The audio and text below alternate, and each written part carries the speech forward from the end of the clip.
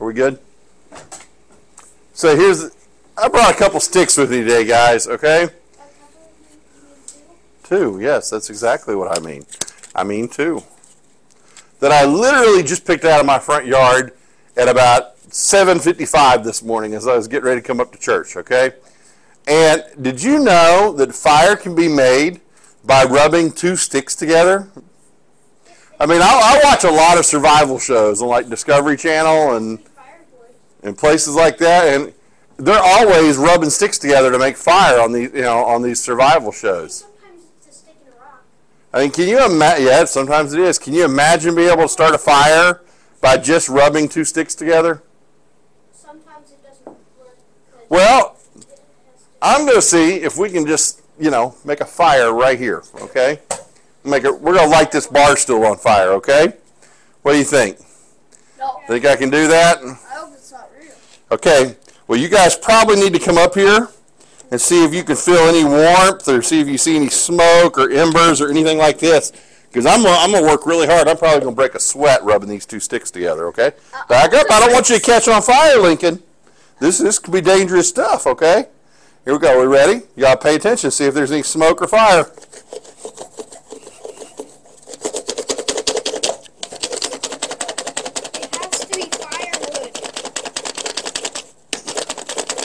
Oh, come on. I'm doing exactly what they do on the TV shows. No, what they do on the TV shows is they get one and they go, no.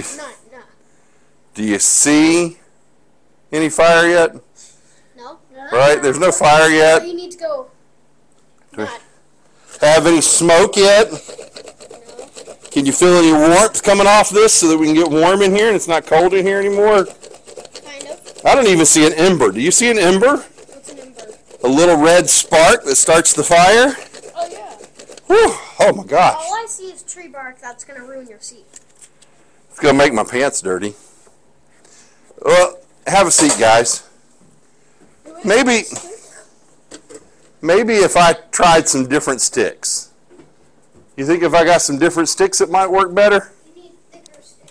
Thicker sticks? I think if you just had the right type of wood, sometimes that's what's required. I mean, I'll admit it. I've never started a fire by rubbing two sticks together, and there's really only a few people that can do it really well. I mean, when you think about how many millions of people live in the world, there's only a handful of people that have really learned how to start fire by rubbing two sticks together. I know how water and firework they turn into stone. Mm-hmm. And I've seen it work, but you really have to know what you're doing. A matter of fact, you probably need to be a survival expert or a master of outdoor living so that you can really know the right woods to get and how to set it up to where it all rubs together and it causes friction and it starts a fire. And I could keep going and working and trying to do everything just right for a long time and never get fire. Okay? Couldn't I? Right? I could keep rubbing those sticks together all day and probably never get fire. All you need is to take all the tree bark off. Okay. Well, sometimes being a Christian can be just like that. We could try really hard to get everything right and to be very, very good and still not get into heaven, because there's nothing you or I can do that is ever going to earn our place in heaven. And that's where our verse of the week comes in this week. Ephesians 2:9. It reminds us that salvation, God saving us, that's a gift to us that we don't earn. Look back at Ephesians chapter 2, verses 8 through 10. It's going to be back up on the screen. Our verse of the week, verse 9, is marked in yellow up there. This is, God saved you by His grace when you believed. And you can't take credit for this. It is a gift from God.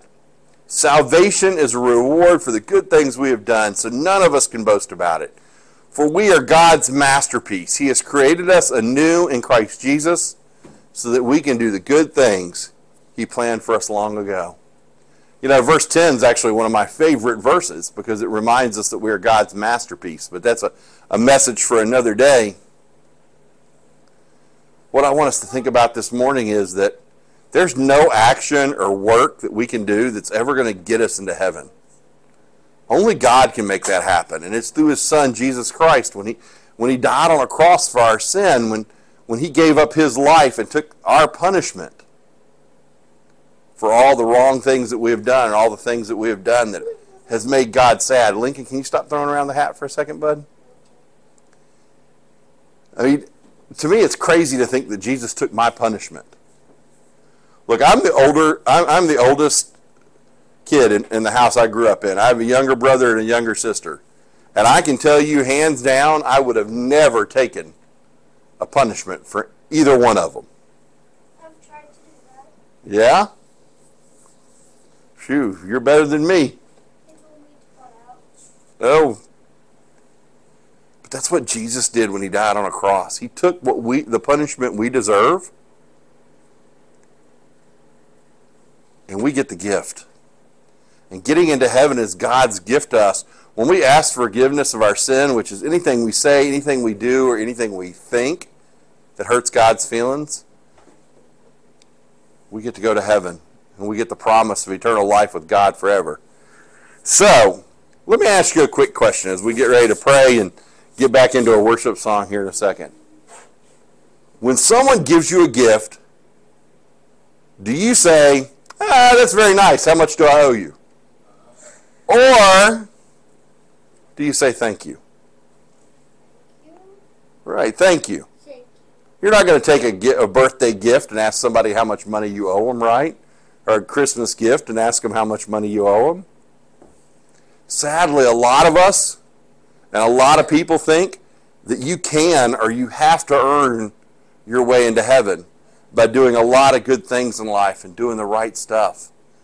And when God gives them that gift, they're like, oh, what a great gift, God. Thank you for the gift of saving me and giving me eternal life. Now, how much do I owe you?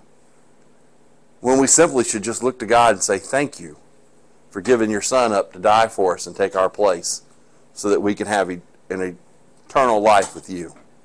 Let's pray, guys. God, I thank you so much for today. I thank you for a chance just to be here and to worship and to be in your presence. Father, I pray that you help all of us remember the amazing gift you gave us when you sent your Son to die on a cross for us. Help us remember just to say thank you for that gift. We love you, God. Amen.